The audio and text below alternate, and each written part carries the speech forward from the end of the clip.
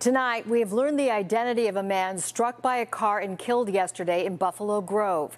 He is a well-known and beloved dance instructor. The 87-year-old was hit around 8 a.m. yesterday at Buffalo Grove and Laraway Drive.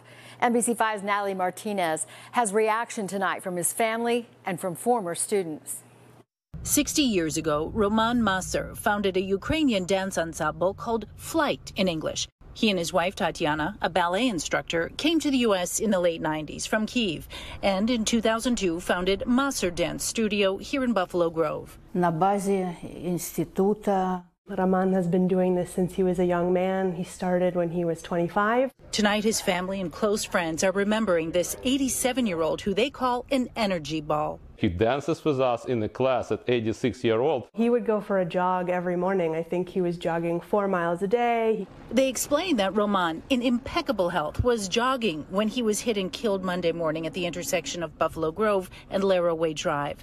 The driver is cooperating with police.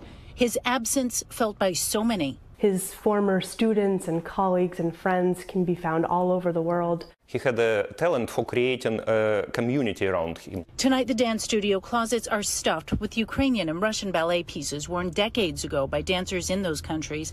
And Roman's legacy lives here and in them. Not only our kids and my wife and myself, but also my mother-in-law. So we had 3 generations going to Maser dance. Roman, you will be missed so much.